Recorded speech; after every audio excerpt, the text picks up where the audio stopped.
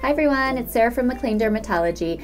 If you have little ones at home, you might notice that babies tend to get rashes around their mouth. These are usually harmless rashes, often induced by drool or constant moisture and saliva. An easy thing to do to help prevent that, but also treat it, is take a little bit of either Vaseline or Aquaphor and a few times a day, place a nice layer around the baby's mouth.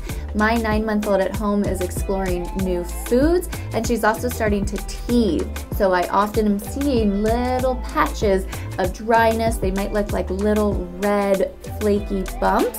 You do want to distinguish this from food allergies or other potential skin infections, but if it's just a little bit of irritation or a little drool rash, applying some Aquaphor before meals and then trying to keep the pacifier out of their mouth or keeping a nice bib on them at all times and wiping away that constant moisture can really help to prevent this rash.